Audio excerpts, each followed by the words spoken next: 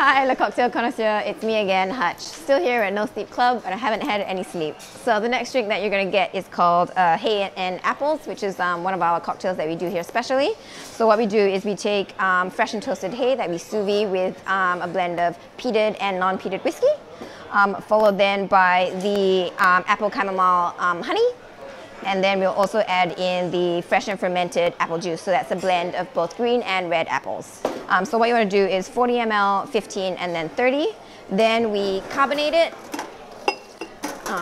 which is what this bottle's for. So we add it into the carbonator. So you want to get your glass ready, and then we'll get a nice big block ice.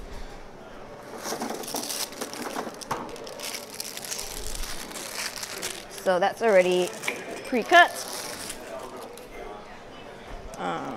So you want to make sure you get that nice fizz, and basically we're just gonna pour that in all the way. So with the carbonation, you want to make sure that you crush that up again, and then we'll stick it back onto the carbonator to fizz it up again later on. And then we end it with a garnish of fresh hay, just placed lightly on top. Cool. There you go. And that's the hay and apples. Enjoy!